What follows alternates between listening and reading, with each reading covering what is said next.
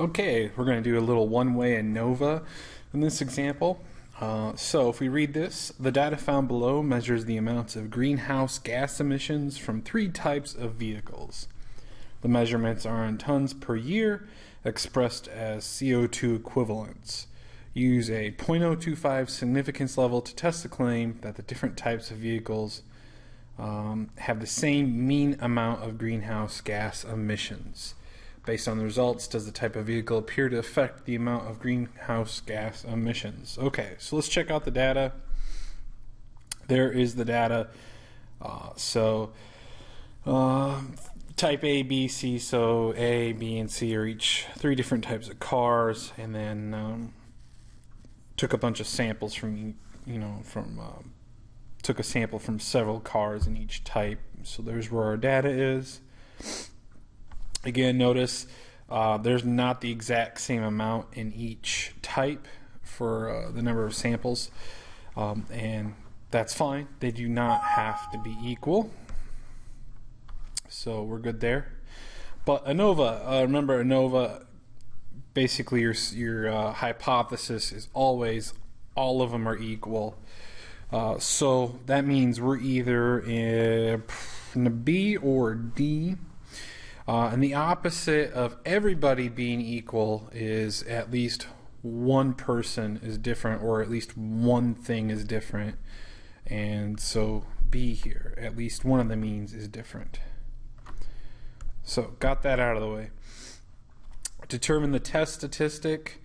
So let's jump into StatCrunch. And so if you look at the data, if you click here, this will actually open a nice little window for us in StatCrunch,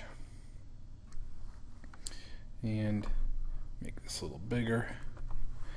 Now, before we do that though, if we go to the formula sheet, here is the formula sheet, and goes through all the steps. The formula is kind of nasty, that's why we're going to let StatCrunch do it. But I would still like to look up my critical value. Also, always check the conditions. Samples must be independent from normal populations, and the number of categories needs to be 3 or greater, and each population must have the same variance. So in this scenario, I don't think it explicitly said all that, but we're just gonna assume that to be able to do the problem. And there's your degrees of freedom. So let's use the degrees of freedom here to look up our critical value.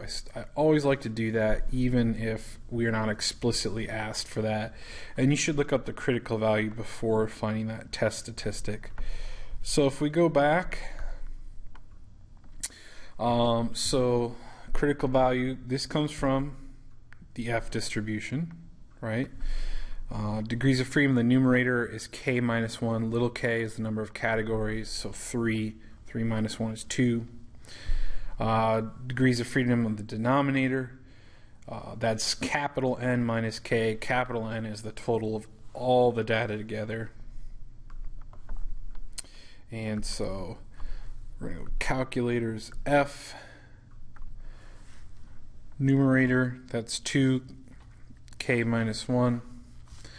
For this one, let's see here. If you look over, there's 10, 18 plus 9 more. That'd be 27 minus 3 would be 24.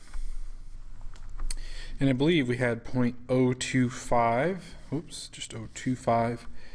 And ANOVAs are always to the right. We're doing a right tail only one-way ANOVAs, and it's always to the right. So there's my critical value, by the way, 4.3187. So if I needed it.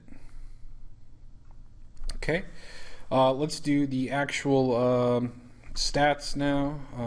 So we're going to do ANOVA one way. We're going to select our columns.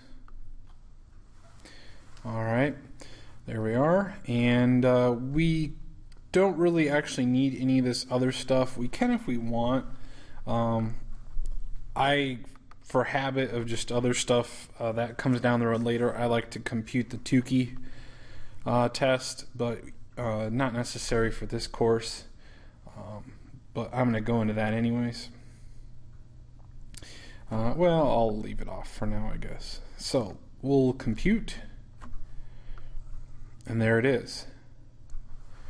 So this is nice. It gives me the mean for type A. Now that mean is X bar. 9.19 is X bar for type A, so the average of those 10 items. And then the standard deviation of those 10 items, and then the standard error that's accompanied with those 10 items. And then all of that stuff, so those are my column statistics, all of those get used to find your sum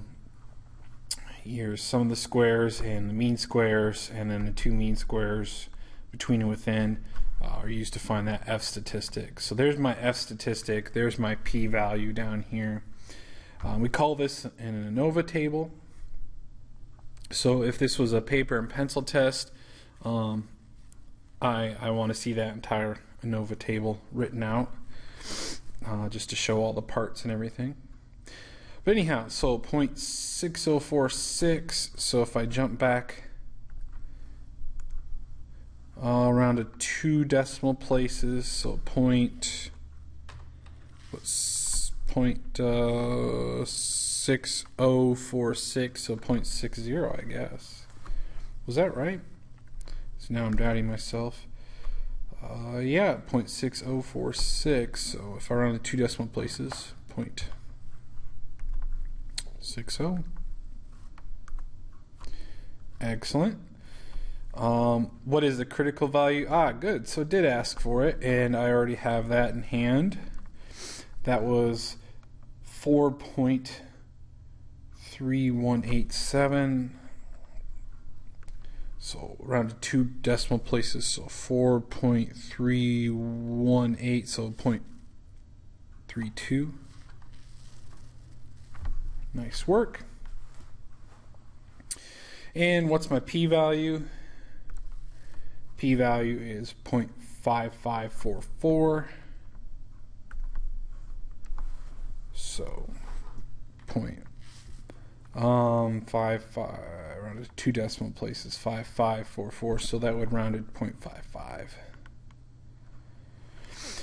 There it is. Now my p-value is 0.55, my significance level is 0.025. Clearly the p-value is larger than my alpha, and so we are going to fail to reject, right? And then if we're thinking about it, on this picture here, there is where 4.3 is where the rejection region starts, but our F statistic was 0.6.